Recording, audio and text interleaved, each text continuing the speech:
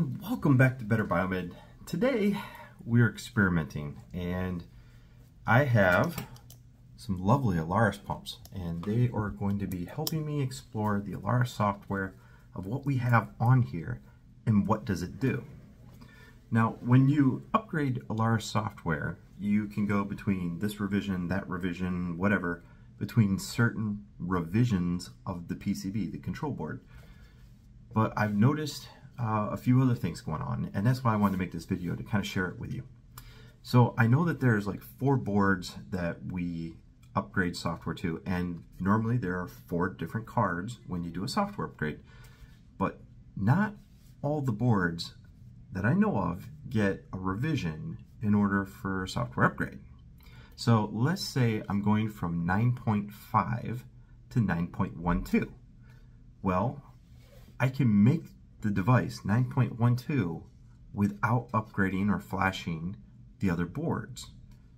Interesting. I don't know what that will do because 9.12 reflash devices seem to be working just fine. They're detecting all the different modules as they should. The other boards that are getting flash upgraded normally are going to be your power supply.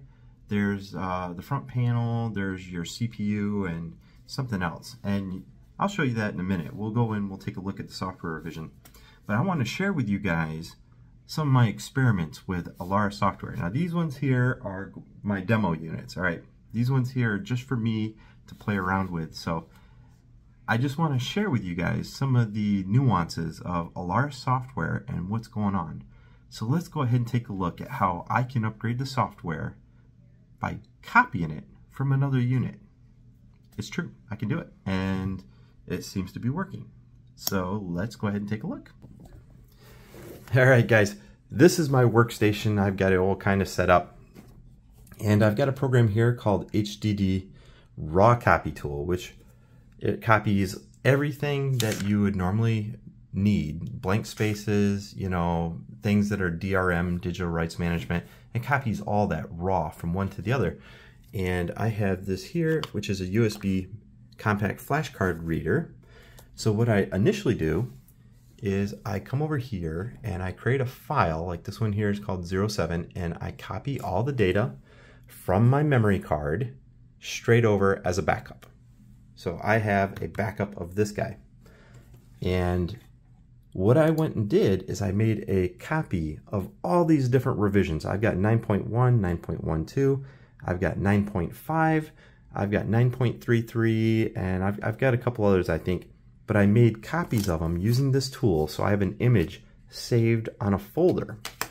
And what I do is I put in a memory card and I burn the new image to it. So now it thinks it's 9.12, but then I have to copy over some serial number information on top of what I just burned. So let's go ahead and take a look. I've got number 7 right here. I already made a copy of it in this folder. And the folder that's really important is this one right here called App Data. See that? And then we go into Medley. And the really important file is this unitinfo.dat. That is your serial number. So here, let me go ahead and back out. Data. Okay, so let's stay right there on that. And over here, my image. Here, let's just go ahead and do it from scratch. So you can see I've been exploring in a hex editor to see what's going on in some of these files. Here, let's ignore that. Okay, Alaris software. And you can see some of the copies that I have right here. Right here's my program, HDD Raw Copy 1.1 Portable. So I'll load the program. Yes. And the first thing I'm going to do is tell it to load my image file, which is the very bottom line. And I'll select 9.12, open, and this is the source. Now I click continue, and now it says select the target. So I'm going to select my 65 megabyte right here. And I'll come over and click continue. And then I click start. It says, would you like to wipe it? Yes, I would. Start. This is only 64 megabytes, so it's actually pretty quick. The slowest thing about it is that it's recording to a compact flash. Compact flash is a slower type of medium. So here we go.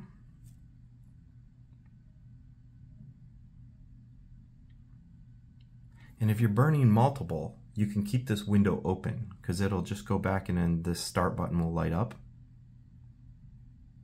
There you go. And now I can just pop in another card and another card and another card and keep burning them. All I have to do is click the start button right there and I can do multiples, but I'm not going to do multiples today. So what I am going to do is, this is my backup folder right here. I'm going to go ahead and let's copy all that stuff. And I'm going to pop out the card. And I'm going to pop the card back in, which should pop up a window right there. I'm going to go into App Data, Medley, and here is all my stuff. I'm going to delete them all, including that folder. Delete. Yes. And then I'm going to paste. Now, I normally only have to paste this one file right here called unitinfo.dat. We're going to experiment right now. We're going to see if I can paste everything in there and still get the same result. So now the serial number has been transferred over to this little card right here. And now we come over here and we install it. All right, and to install the software card, what I'm going to do is I'm going to lay the front panel down slightly. I'm going to shimmy this board to bring it out. We're going to install the compact flash. Make sure it's all the way inserted. Place the board back up where it needs to be. All right, make sure to seat these connectors here and here, and make sure this metal tab is out in the front so it's not shorting anything out. I'm going to set the unit up. Okay. Now we're going to power it up.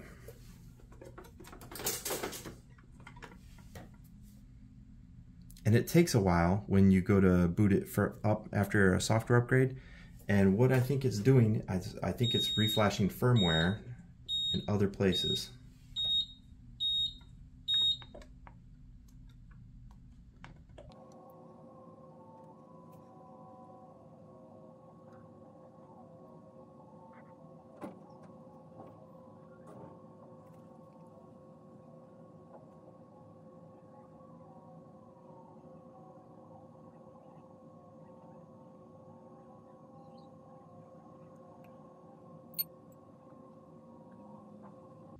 Okay.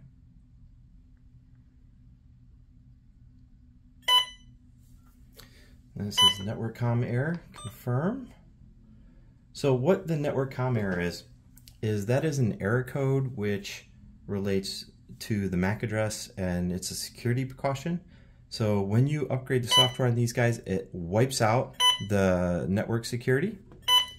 And since it wiped out network security, you basically have to go through and reload the package using a laptop and the original software. So every account should have a network security package, and you're gonna have to load that up. But for the most part, the device is ready to go. So I hit options, I'm gonna go to page down, check software. You can see my main processor is now at 9.12. It was at 9.5, which is no longer supported. Main boot block is at 9.1. PCU keyboard is 8.15. And the power supply is at 8.15. So these ones here look like they haven't been upgraded in a while. So let's go ahead and exit out. Options, page down, serial numbers. And my serial number now matches the case. Pretty crazy, huh? So I'm just curious what you guys think about that. It's a quick and easy software upgrade. and it seems to work absolutely fine. Yep. So it seems to work, and the serial numbers are matching. It will pass the PM no problem, and I'm at 9.12. Anyway, guys, I've been experimenting with these for a little bit, and I hope you found this a little bit informative.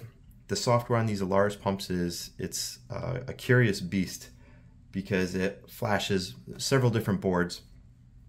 But apparently to go from 9.5 to 9.12, I can burn it onto multiple memory cards and then just copy over that one file that I pointed out, which is unit data. Copy that one file over, although in this video I copied over everything. You don't need to do that, just that one file, copy it over, and it will give you the network error, but that's fine because the network error, you can just reset that by connecting to a laptop, reloading the security profile, and you're good to go. So 9.12, quick and easy, as far as I can tell. Thanks for watching, guys.